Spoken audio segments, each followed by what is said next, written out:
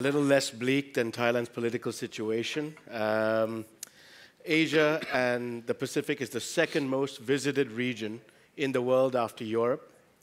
Between 2005 and 2016, Asia outperformed all world regions in terms of growth, with arrivals increasing an average of 7% a year compared to a world average of 4%, nearly double.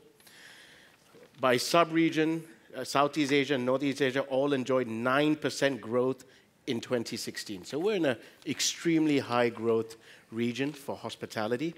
The topic of this panel is investing in the region, opportunities and challenges.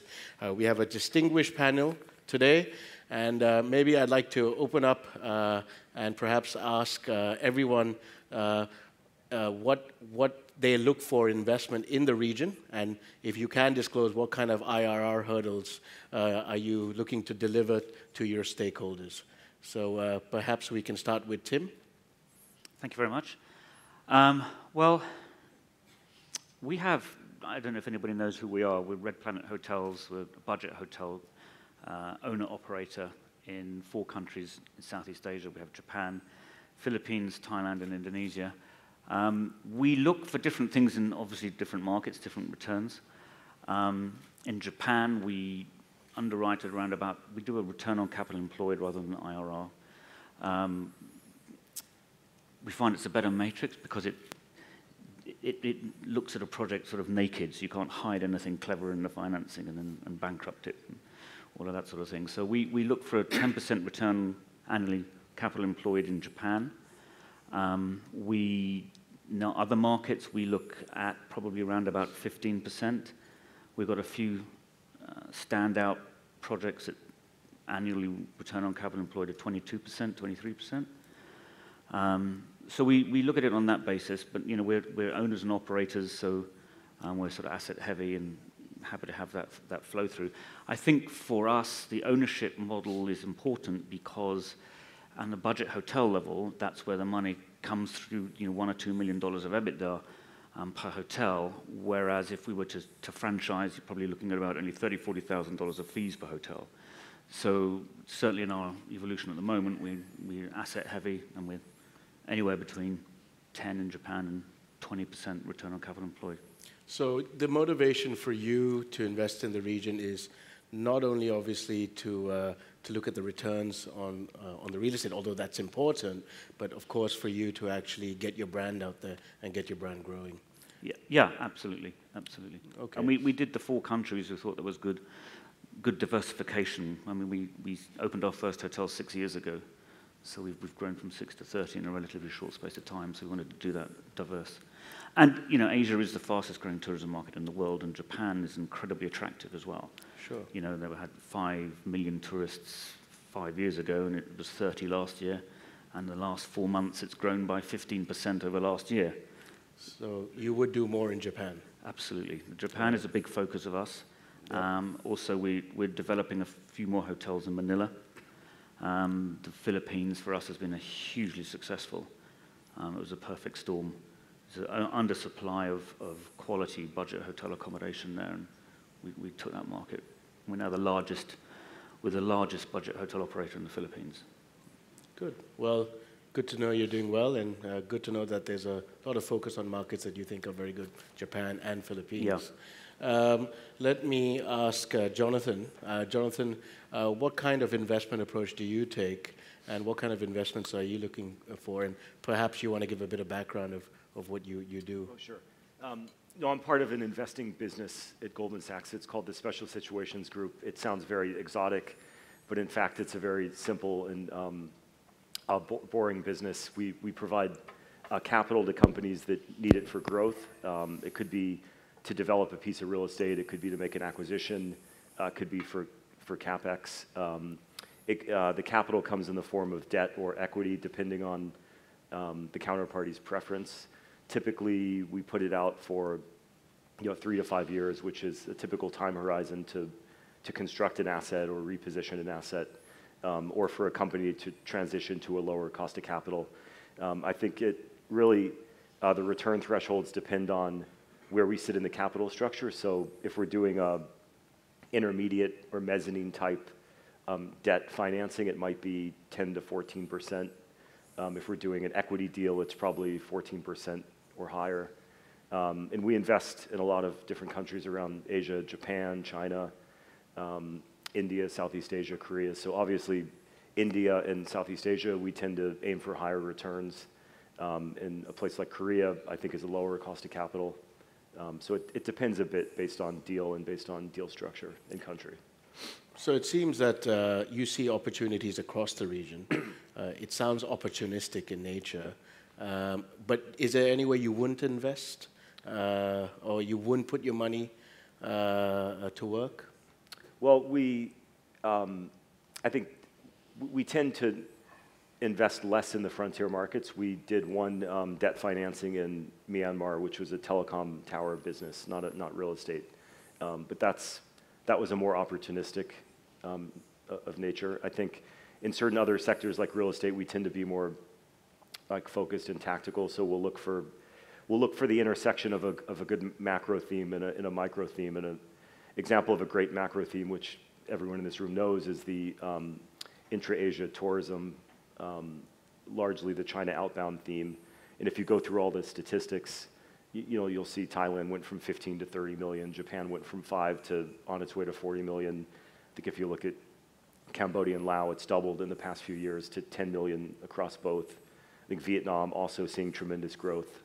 Even a country like the Philippines with incredible hospitality potential and some of the nicest beaches and ocean only has 6 million visitors, which is, to me is a shockingly low number when you look across all the countries. So I think the macro theme is pretty obvious. I think anyone can come up with the idea. The difficult part is connecting with the micro theme, which is about, who's your partner, what's the piece of land, the location, who's your customer, and do you know your customer, and exactly what the customer wants in terms of price point, in terms of experience. And I think if you can connect those two, you can have a really good investment opportunity, and that's kind of what we look to do around the region. Sure. And are there markets where you particularly want more exposure to, but you can get exposure into because perhaps there is a lot of capital in certain markets? Yeah, I think in general, Southeast Asia is an area we'd love to have more exposure, but it is an area where that tends to have strong domestic capital providers. I think Thailand is an example where domestic banks, are pretty flush with deposits, where the local bond market tends to be pretty liquid, makes it a bit harder to deploy capital, means we have to look a bit harder. I think Indonesia, Philippines, Vietnam, Thailand, we'd love to deploy more capital. Why? What is it about Thailand that makes you want to deploy more capital amidst the backdrop of political unrest and perhaps political stability now? Depends from which perspective you're looking at. Well, I think one of the great things to me about capitalism and markets is that it works in most government scenarios, absent outright dictatorship like North Korea, for example. So I think Thailand continues to move ahead. I think Bangkok is one of the most visited cities internationally, probably 20, 25 million visitors a year. Incredible demand for all types of experiences. So I think that that's just a great theme that we'd love to capitalize on more. Sure. And what about yourself with Go Capital, Jan Kirsten? What kind of markets are you looking at? Of course, a big investor in hotels across the region. Yeah, Go Capital Hospitality that I represent. The mother company is Go Capital out of Hong Kong, a private equity firm. And we have, since 2 years, one dedicated hospitality fund where we only go hotels, and we actually have one in Europe today as well. I met one colleague in the room here yesterday, I saw him at the airport in Hanoi. It was not by coincidence. But I think personally, Vietnam is a very interesting market, being Ho Chi Minh or Hanoi. We have Go Capital, we have our own hotels that we operate. Most probably you're familiar with the G brand. We have Pullman G, we have friends from our core here today. Cheers. We have Pullman-G in Pattaya, we have G in Hong Kong, Shenzhen, and so forth. So that's a brand we want to expand on, that we operate ourselves. Then we have asset management when we have third parties. The most famous one that I think everyone in the room is familiar with is the Interconti in Hong Kong. It was close to $1 billion acquisition a few years ago. We have Hyatt in Da Nang. We recently acquired Renaissance in Okinawa. But coming back to that, I think Vietnam is very interesting. Da Nang has a few more good years to go. I wouldn't say 10, but a few more years to go. Nha Trang could be as well, even though it is a mega development there. Do they have the infrastructure to cope with it? I really don't know. But talking challenges, and I know I'm going to sidetrack here a bit because I'm more from the asset management side. And I think what's quite interesting is Da Nang. If you look at the feeder markets, Korea, today, to give you statistics, is about 250 direct international flights per week into Da Nang, of which more than 150 from Korea. Now, in any business, putting all eggs in one basket. I've seen statistics from hotel in Da Nang that has 83% Korean business. Now, here we have a challenge, gentlemen. And I can tell you, we are pushing the Hyatt guys like no tomorrow to diversify their business. So you said Vietnam is a good market, but you've also said that a place like Da Nang is heavy on one nationality mix. You have to be careful the way you do business, as simple as that. So would you recommend then investing in Da Nang now? I would. You still would? I still would. But you have to be very careful in your segmentation and how you perform your business. Okay. Now, let's go back and pick up the theme on Thailand's a good investment. Jonathan, Thailand and Vietnam. Vietnam's obviously done very well over the years, in recent years. And Thailand, of course, is a steady producer of good demand within the hospitality space. Would you pick one or the other, or are you looking at both markets as well right now? We're definitely looking at both. I mean, to me, Thailand it's a much more mature, a more developed economy. Vietnam has only recently started to really develop in rapid form, largely with a lot of Korean investment. I think Thailand, to me, is the leader in hospitality in Southeast Asia. It's got the biggest number of visitors. It's really, I think, setting the standard in terms of hospitality. It's got multiple destinations from the beach resorts to Bangkok to Chiang Mai. I think it offers a really diverse experience with repeat business. I think Vietnam, I think, has a lot of potential. It's a long coastline, lots of different beaches you can visit, different cities, interesting cultural, very diverse geography in terms of mountains and beaches. But I think it is still at the very beginning of its development, and probably at risk of oversupply, perhaps more than Thailand would be. Okay, and that risk of oversupply is basically because Vietnam's not building more infrastructure for more airlines to land, more flights to come in, because Thailand, we just keep expanding our airports. I think Vietnam, right? Wherever you go in Vietnam today, it's like an epic construction boom taking place across all sectors of real estate, hotels, office, residential. So I just think it's a little more, build it and they will come type mentality. Where I think Thailand's been through a few cycles and people understand, this is a cyclical business. There's a supply and demand that has to be matched. Sure. And I think also, well, sure. Yeah, I was just thinking Bangkok. The challenge is to find an asset to buy, as simple as that. I mean, I saw Dilip, the CEO of mine, was here recently. If he would put this hotel on the market, we will all stand in line. But you can just not find anything. And the little business that is made in Bangkok is usually under the radar, a few ones. But you have, Phuket is a good example. Yes. It's going like this, it's coming back. the whole west coast of Phuket is already developed. Yes. And now we're starting to see the east coast coming. Correct.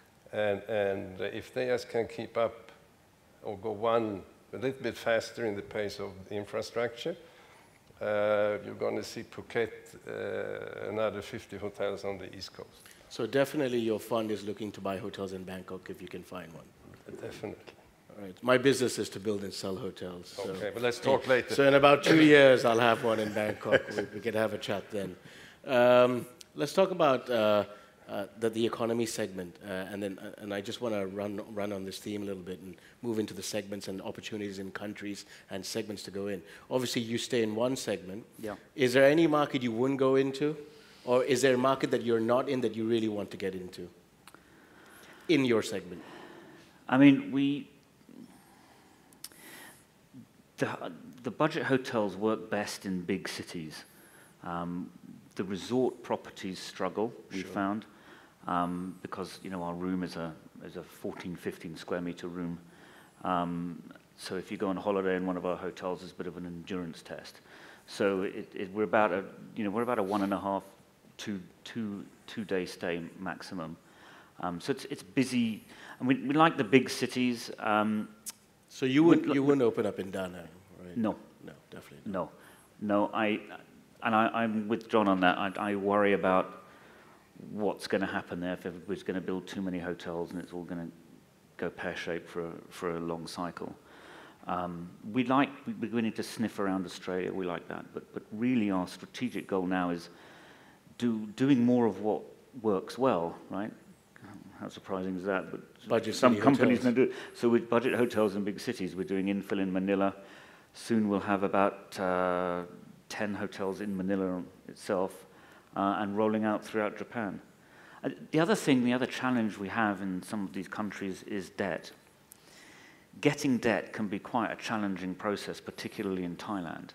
So I probably won't be doing many more hotels here. I mean, the ones we have, we've got 5 hotels that work well, but getting these things financed from the banks here is a nightmare. And the level of debt that they'll give you is tiny, so it's 35, 40% maximum. Whereas in Japan, we're funding up to 75% debt, and that's at 1.8, 1.9%, and the amortization rate is 100 years.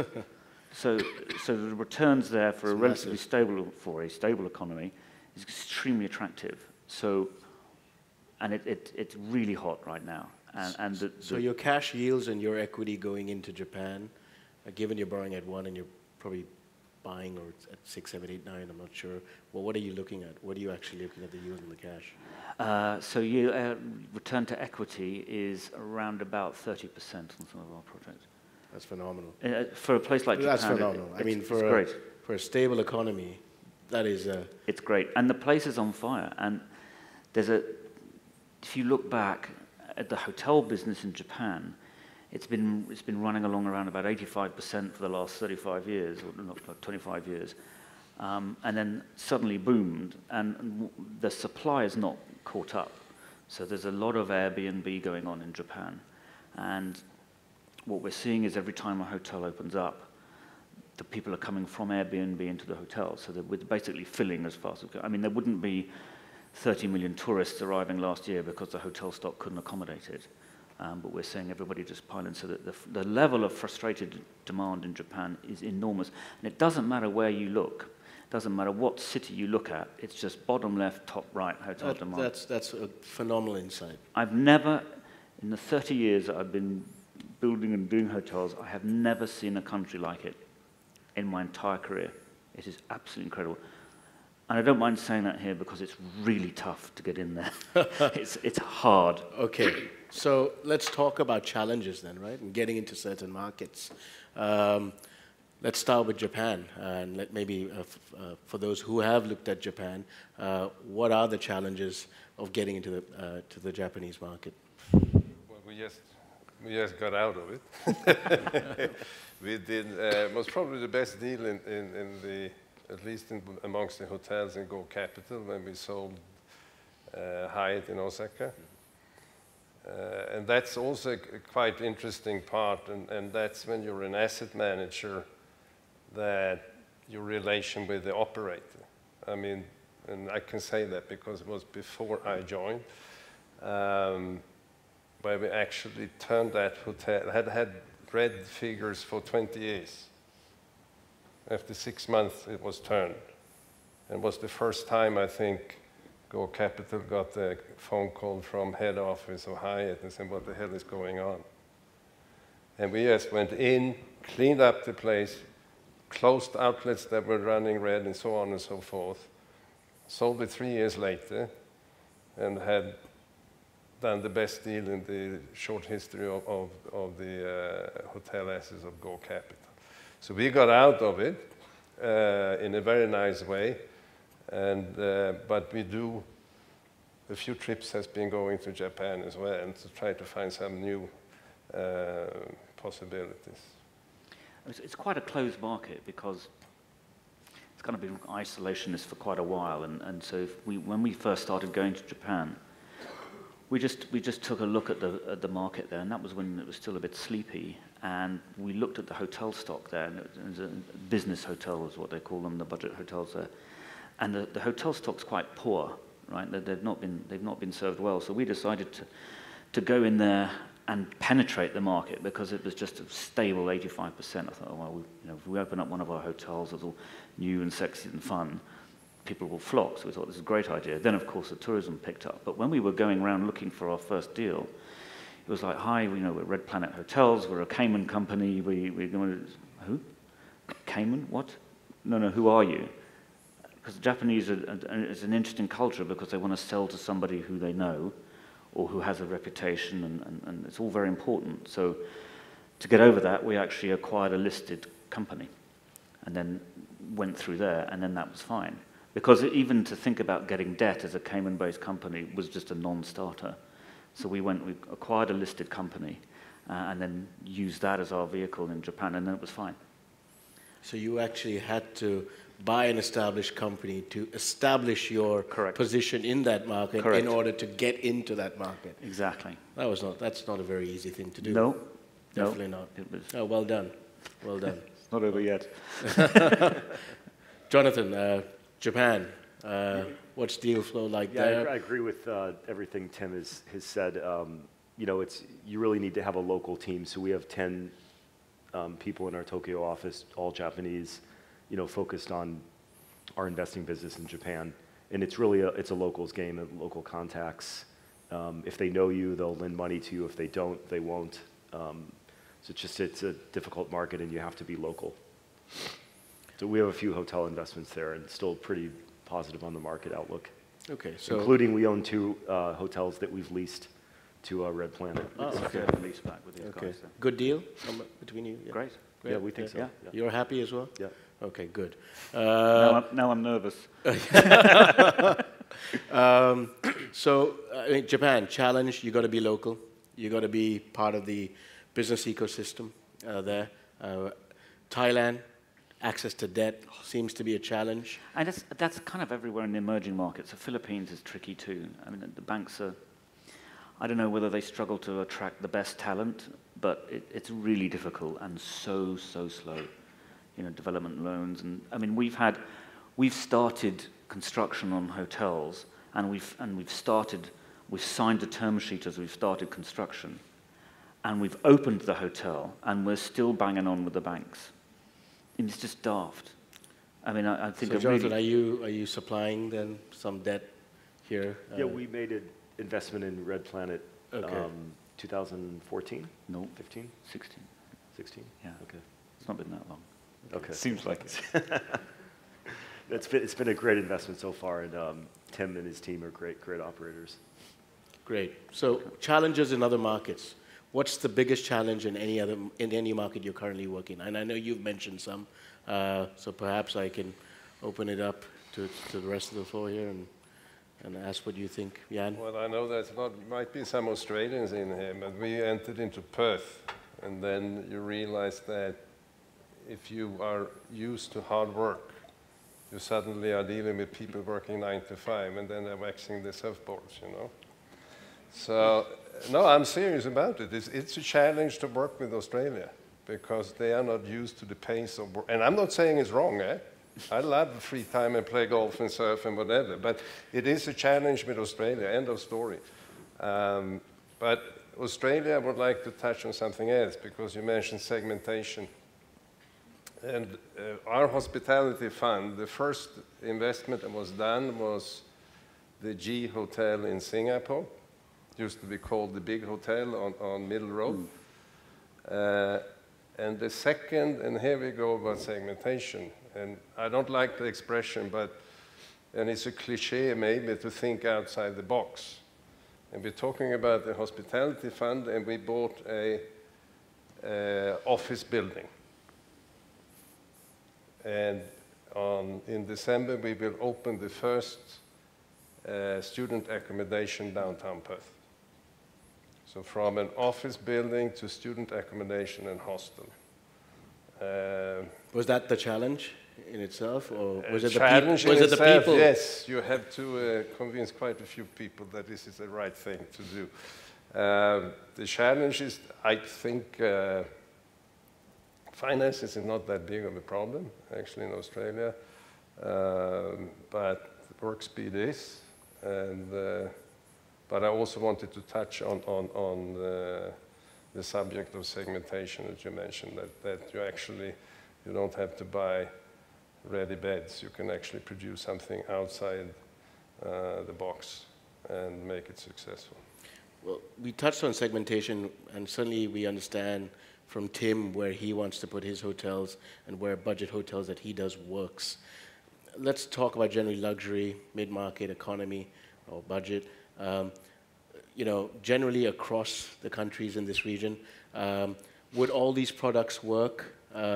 Or is it just a simple rule that, you know, a city hotel can do budget, can do 4-star, and can do high-end? Or is there something you would not do in a particular market in terms of segment of hotel or hospitality product? Wow, you caught me there. I always say that the top always going to work, you know. Always going to work. Regardless where you are. And in this part of the world, you go to Hong Kong, you go to Singapore, you go to Bangkok, the top hotels work. I mean, the top hotels in Bangkok probably get however $350 US, $450, if you're lucky, right? I mean, I think Park Hyatt set a new benchmark and definitely raised the comp set and made a lot of people happy when that happened. But would you actually go and build a luxury hotel in Bangkok and, you know, say you can get $800 a night, $600 a night US, versus somewhere like Phuket and certain beaches on the West Coast where you say, well, why isn't there Four Seasons or Ritz-Carlton there? Because you'd probably be able to get $600 to $800 US there. So well, it's coming. It's coming. Rosewood is there. Okay. All right. So saying that segment will work in Phuket. The real high. You're going to get that $600 rate a night, that $700 rate a night. It can happen. Yeah. Look at Amman. Yeah. But Bangkok? I'm not as convinced. The rates are very low, relatively speaking, in Bangkok. I would most probably go to a 3-4 star in Bangkok. And that's the thing. If you look at the spread between the 3-4 star and the extreme high-end hotels, it's very low in Bangkok. In fact, for mid-market hotels, Bangkok generally gets quite a good rate because there's so much demand. But on the high-end side, they're not able to actually push the rate up. So, yep, segment, I think, is an aspect that has to be looked into in different markets. Jonathan, do you have a view of this? Yeah, I have a few thoughts I can add. I mean, I look at where in Asia, if you look at China outbound and other intra-Asia, where is the biggest demographic segment of demand? And that's really in the mass market, or even like a premium mass. And when you look at some of the statistics and demographics in China, there's some reports out there that estimate the cohort is about 68 million today, people, which is like the size of France. I mean, these are like really big numbers. And that segment of people earn, on average, about 32,000 US per year, reported, and spend about 8,000 a year on travel. and that's largely a millennial segment, and they spend a higher percentage on travel than older generations. And I think that's a really powerful force. And this segment is going to grow to the size of like 120 million in the next like 5 or 7 years, which is the size of Mexico. Again, like another mind-bogglingly big number. And so I think if you can find a product or an experience or a location that caters to this segment, just the sheer volume of numbers should keep your product filled up. So to me, I like going where the biggest segment of demand lies. Okay, and obviously the numbers that you just stated are Chinese travelers. Chinese. Yeah. Now, what they call Chinese mass Chinese premium. mass, which is equivalent to size of countries. Yes. Which is a staggering number. Are we becoming too dependent on the Chinese traveler? I mean, are they repeat travelers? And are we becoming too dependent? Is this something that we are building hotels to meet a temporary demand, or do you think this trend will just continue and the need to travel will continue? It just started. Sorry? It's just started. Yeah. It just Only, started. 5-6% of. So unlike the Koreans in Da Nang, the Chinese everywhere coming to this region has just started. Just started. Yeah. But we shouldn't, yes, you talk about the mass, but you also have a little segment on top. Sure. Shouldn't forget. Yeah. I mean, I just spent a few days, I had a look at the banyan tree in Phuket. It was, I don't know the percentage, but, and it is, you don't stay for free there. So the problem is for the operator here is that the Western Europeans are snobs and starting to question the management. How come you have Chinese in the hotel? It's like Chinese. We love their money, but not their faces. So make up your mind. I'm sorry, this is the fact of life. But what I'm trying to say is they're not only going to fill the 2, 3, 4 star in the hostels, there is a segment up there as well. So we see what Mr. Vlad at Amanpur is going to say. Yeah, I mean, definitely the market has changed significantly. Yes. I mean, the Chinese traveller in Red Planet Hotels is the highest rate segment for us. They pay the highest. It used to be a few years ago, oh, that's the cheap guys coming from China. Now they're our top-rated segment. I mean, there is aspirational demand from the Chinese, right? And if you look at a market like Chiang Mai, we were just discussing before, a lot of the upscale boutiques, smaller hotels, get a remarkable rate up there, $300-400 US, and predominantly coming from the Chinese market. So definitely not a temporary thing. It's going to happen. What about the next big market, India? And is anybody tracking that? And same, right? But we don't see the same rapid growth of something like 15% CAGR for a few years. No, but I mean, China went basically from 0 to this. Yeah, it's been India so quick. has been up here somewhere and it's still picking up. Right? It's been so quick, and suddenly we realized, oh my goodness, all our hotels are full of Chinese. What happened? It was sort of almost from one year to the next. So suddenly now the website's in Chinese, our app's in Chinese, all of that sort of good stuff. So we've had to really adapt quickly. But again, coming back to that one segment issue, in Okinawa we had about 80% of our market was Chinese. So we've now deliberately switched, and we've not sold to a bunch of tour operators, and we're selling back into Thailand and Philippines just to diversify that, because I think that's quite high reliance. So we had that in one of our hotels. Being so reliant on the Chinese, and when we're making decisions to invest in certain markets, how much does the tour operators or the power of Chinese tour operators play into segments that you invest into? And how do you handle that negotiating power that they could have, and they have in some markets already, and how does one manage that? From my perspective, actually, the biggest demand generator into our hotels is through C-Trip. Yeah. So we're not negotiating with tour operators that much. Okay. We've got aircrew, we've got some group tours and visa tours and that sort of thing, but it's not huge for us. it's a lot of online OTA stuff. Okay. Any comments on that? No, and the OTAs are running our business. They are indeed. They are indeed. One market you would not invest to in the region, if any? China. Yeah, absolutely. Spot on. We looked at China, and now, that was 3-4 years ago, my goodness, was that interesting. I'll leave it there. But now, the great thing is we're benefiting from the China story without the risk of investing into China. What are the risks? Oh, well, first of all, they'll run off with your brand. The second is you can't get any money out. So, I mean, it's pretty basic stuff. Sure. Yeah. Plus you have oversupply in certain... Oh, and in my sector, it's horrendous. Absolute horrendous. Okay. Yeah. China. And it's hard to compete with the locals in China. So they move quickly, access to lots of capital. Yeah. Myanmar, would you invest? We have enough.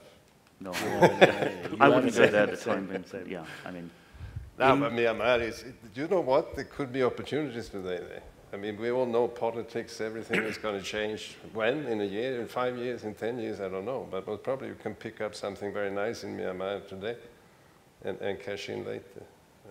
We own the Strand, and we have the Strand cruise there, and obviously it's always been like this, and now we're at the bottom, and for known reasons, yeah? But sure, there could be opportunities in Myanmar today. India? We have an investment in India in a hotel platform called SAMI. They have about 25 hotels. We made the investment in 2015. And we think we got in close to the cyclical low in the industry. India is mainly the segment of the hotels that we own are mainly business hotels in the major cities. And I think business demand is coming back. Lack of new supply, continued demand, and we're expecting a cyclical upturn. But India is, I think, one of the more difficult countries to invest in. And challenges are similar to China or different challenges? A lot different, I would say different than China. In China, I would say the execution happens extremely quickly. And I was speaking to one hotel operator that contrasted the India-China experience. They had started a platform in both countries at the same period of time. In the time it took to develop 10 hotels in India, the Chinese partner had developed 1,000 hotels. This is a high fixed cost business where you really need to scale your capital quickly. So a lot of red tape in India. Yeah, it takes a long time. Okay. We have just about 10 minutes left. Can I open up now for questions from the floor, if any? Everybody wants to have drinks, I think. Yeah, exactly. When is it cocktail? None? Maybe a non-Goldman question, but do you see yourselves investing in the United States as one of the few Americans in the room? No. Yeah, I'm curious if you folks are looking to a very mature market like the United States. We do.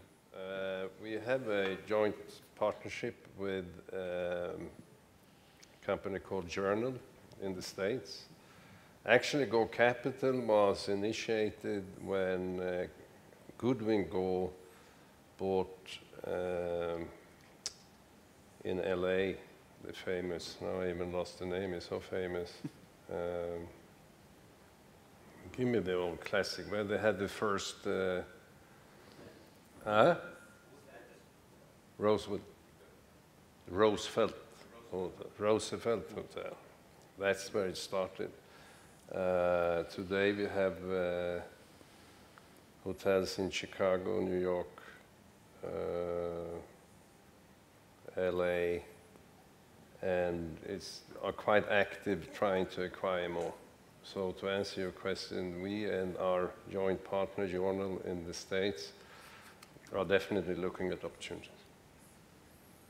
So let's talk about that. Sorry. I'm going to go out on a limb here. I think with the States and the way the hotel market is in the States, every time I go back to the States and stay in a hotel, it gets more and more like flying in one of those awful American airlines. And I just see that the service quality and just going downhill gradually, and it's the same with the airlines. And I think that the commoditization of the hotel business in the States is very far advanced. So for us to crack that market, I think would be a really tough ask. So at the moment, no. 16 hotels per 1,000 people in the U.S. There you go. The number in Vietnam is 1. Yeah, there you go. Sorry, I didn't get that. That's an amazing statistic. It's my stat. I looked it up this morning. 16 hotels per 1,000 population, 16 rooms. The number in Vietnam is 1. It's a lot of hotels. Yeah. So you touched upon working with partners in markets, and let's talk about going into regions. How much do you all rely on working with partners in certain markets in this region, or is the preference always to go in alone and buy a listed company in Japan and build hotels? To what extent are the markets in this region different when it comes to adopting a strategy to go in and invest in these markets from a perspective of working with local partners?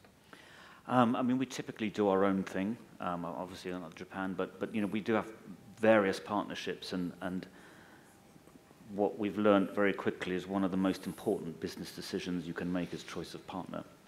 So I think it's critical, and that can be the bank, that can be brokers that you buy land from, it can be construction companies.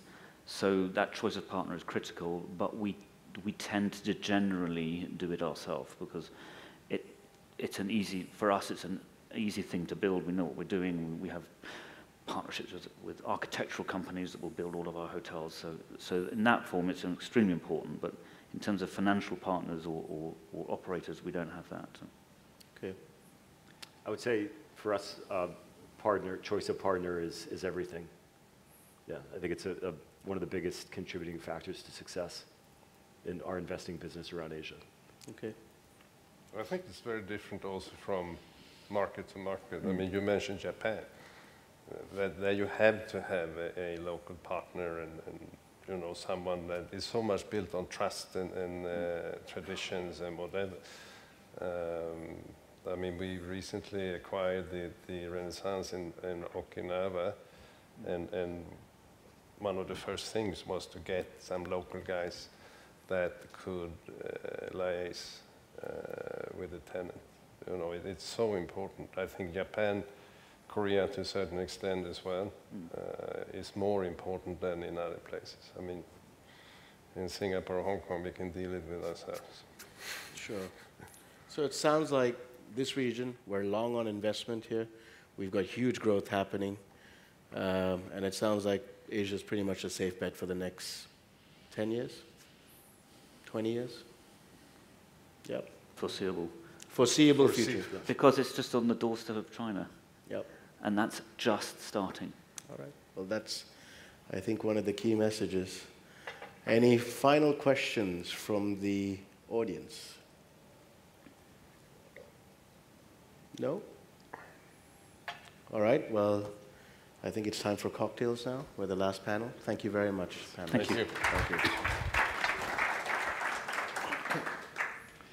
Thanks a lot.